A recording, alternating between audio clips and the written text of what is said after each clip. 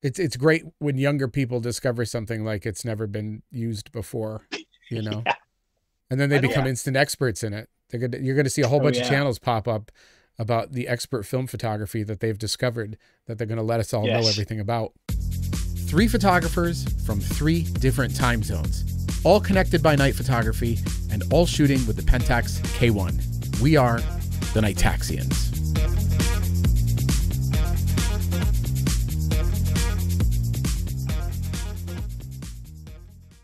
Old Car City.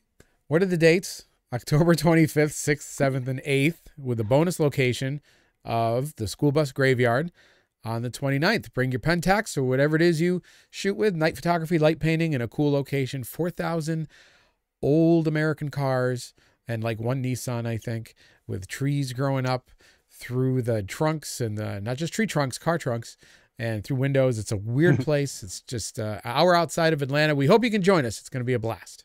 Yeah. And Yeah. this is going to be a Pentax rich episode today because we're going to talk about all things Pentax. And part of the reason why is that Pentax announced their film camera project in December. Yeah. And, but, oh, there's so much more. There's so much more. So Takeo Suzuki let slip that they are considering, get this, making a brand new manual winding film camera as part of their new film camera project. That's It's crazy. amazing. So it turns out that Mike and Tim have a little show and tell for you guys because they both have manual winding cameras. One of them is actually a Pentax. Yeah. What do you got, Mike? Let's see what you got. So, so what I have is a very vintage Argus A4. How about that? Wow. This was, it's probably it's a plastic camera bodies, probably, I believe, from 50s to 60s. And it is, if you can see, it has a winder on Yeah, it. it sure does. It sure Yeah. does. You have to manually wind it. Yeah. So, and I still even have some film Nice. because I'm saving it for that day that maybe I get a newer film camera again. That's cool. Yeah. All right. That would be cool. I And have. So- Tim, But it's you said not. that- Oh, sorry. Go ahead. It's not a Pentax though. So Tim, you actually have a Pentax. Yeah. I do, and up until 5 minutes ago, I kind of forgot that I had it in the room behind me here. It just kind of came up in conversation. Yeah. So let me. I'm gonna have to manually focus my camera here to get the camera in focus. Whoop. There we go. So yeah, this is a K1000, and I've had it for a couple years now. I think it was just donated to me. You know, when you're a photographer, people are just like, I got all this old film equipment. You want it? You know, and that's how I ended up acquiring a bunch of Pentax lenses that work with the K1, because in the kit that came with all of this, you know, it was just one of those generic camera bags, was a bunch of lenses. So that worked out pretty well for me. And I have used those lenses way more than I have used this camera. In fact, I have in here a roll of film that I'm pretty confident I put in the camera 8 years ago. So there might be some youthful looking pictures of my dog on there, and maybe some pictures of the front yard and maybe my yellow truck. But other than that, I don't think I have much going on. But I thought it'd be neat at some point. And this is where the film camera idea gets me excited, because I might end up doing some Star Trail work with the film camera. Just Oh, how cool. Nice. just let the thing run, right? Just Yeah, let absolutely. it run all night long. Sure. Yeah. And you don't have to worry about it. Now, So of that'd course, be Yeah. fun. yeah, you get to run right into that thing called reciprocity failure with film and Star Yeah. Trails like that. You know, the more you expose, the more you need to expose, that kind of thing. Yep. Yep. So, well, we'll see But- what happens. But that was my goal with it, and now it's on a shelf most of the time. It's a Now, I'm going to decoration. read this thing, as you know, I promised that I would, so I don't want to forget. I'm Yeah. going to read this No, please. from Takeo Suzuki, who's the product planner and designer for Ricoh Pentax. So he was being interviewed as part of this very small panel of people for a Japanese magazine called Barfoot. And during this discussion panel, he said, first of all, we want to help young users enjoy them being film cameras. So I think something compact is the way to go. However, as Mr. Nagoshi said, it is not the same as setting everything to auto and saying, just press a button and you will get a beautiful shot. With that said, we are considering a brand new manual winding camera.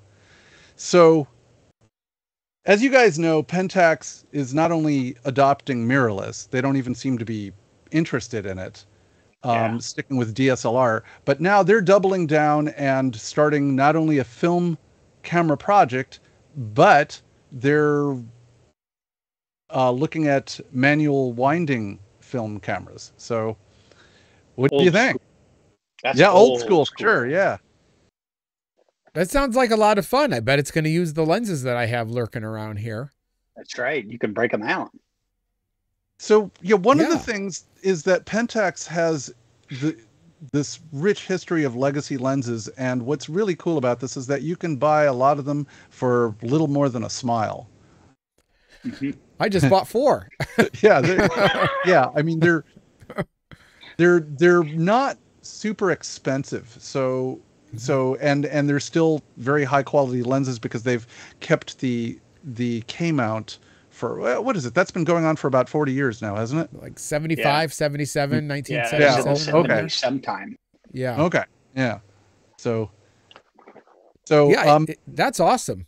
Yeah, I'm excited about it.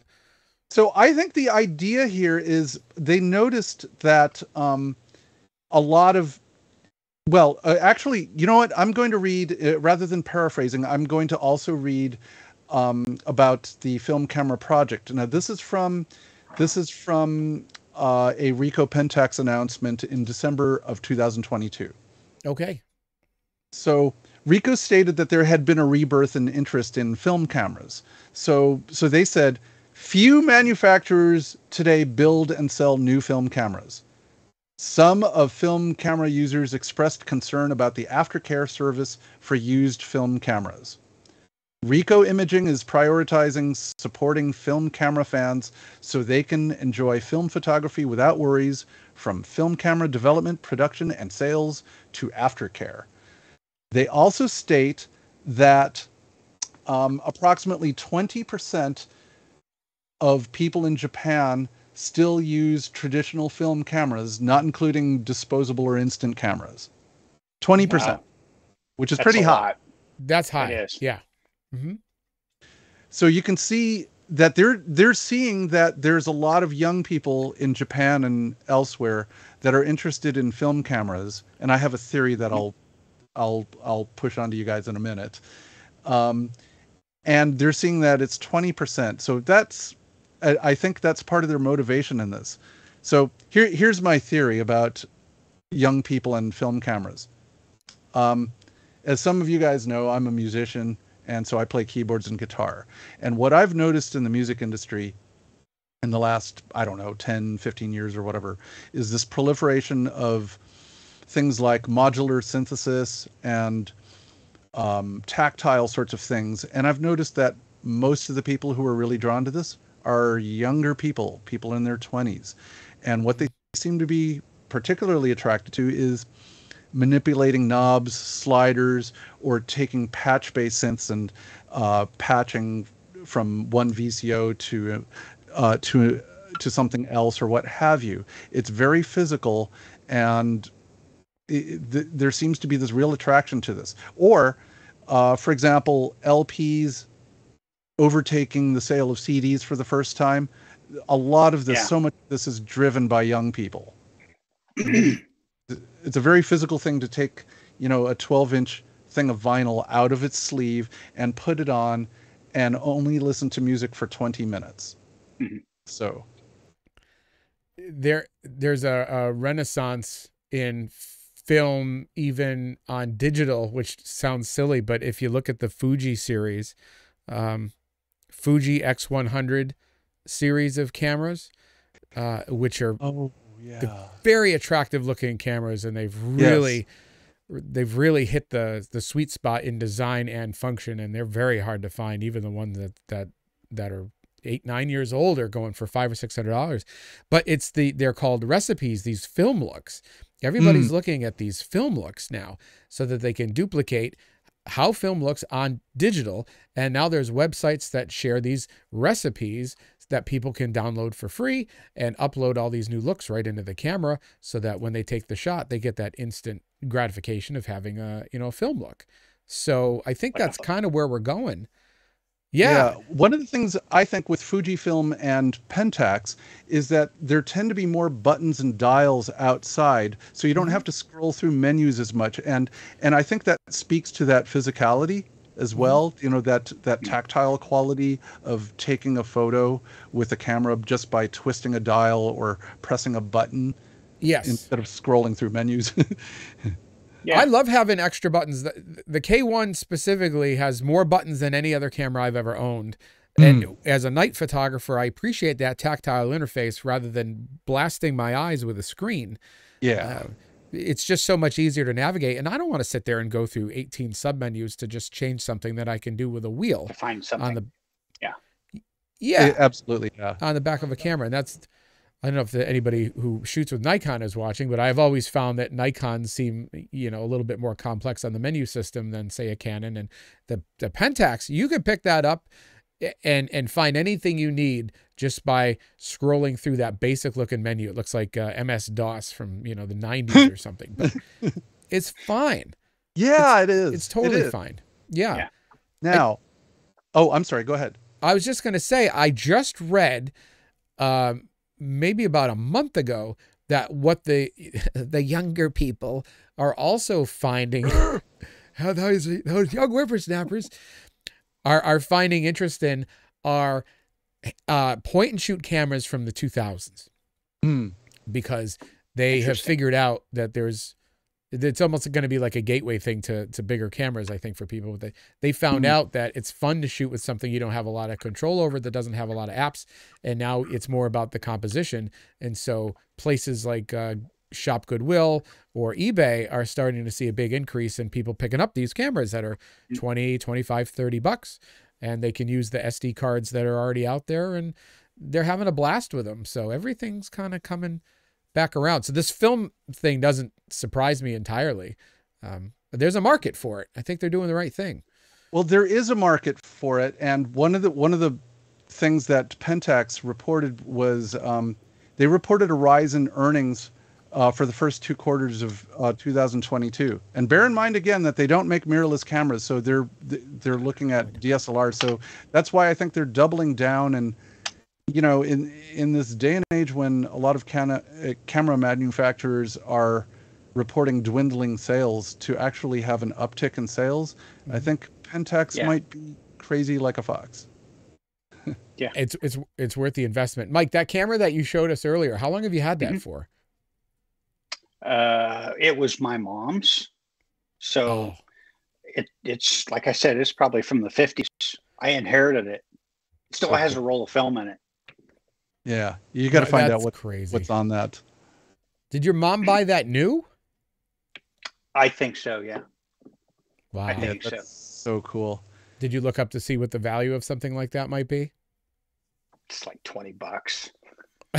Yeah. It's right. not That's worth more for sentimental value. It was, exactly. And it because it's an Argus, it's a pretty inexpensive brand. But it's sentimental than anything. But it's interesting, because if you think about the whole film thing, 15 years ago, it was starting to get kind of hard to find film. And and if you actually do a search for it now, there's actually there's like I think there's 4 main brands, but then there's even like a couple I'd never even heard of that are now making film. So you're right, there is a bit of an uptick in interest for it. Yeah, I think so. It's great when younger people discover something like it's never been used before, and then they become instant experts in it. You're going to see a whole bunch of channels pop up about the expert film photography that they've discovered, that they're going to let us all know everything about. It's a trap. I'm excited. Now, to I see wasn't it. able to share I wasn't able to share a manual winding film camera in person with you guys, but you know, my first SLR camera was a manual winding film camera from Ricoh. Oh, Nice. So I had Ricoh. that. So I actually started off with Ricoh, and then now I've, you know, come around full circle Come again. around. Do you Yeah, remember full circle. what model was it? I don't, and I tried looking it up, and I couldn't figure it out. Oh, okay. See, that Yeah. was the one that if you had looked up, it would have been worth, you know, $180,000 because they only made, you know, 100 of them, and they're highly Yeah. sought after, unlike Mike's or mine. You know, Yeah, Yeah. exactly. I think mine's going for like $100. You know, it's gone up a little bit, but Okay. yeah, that's not bad. That's No. not bad. But if it's No. coming back as much as you say it is, some of this stuff might start increasing. People get to your closets and see what you have, clean it up. Might have a little gold mine going in there.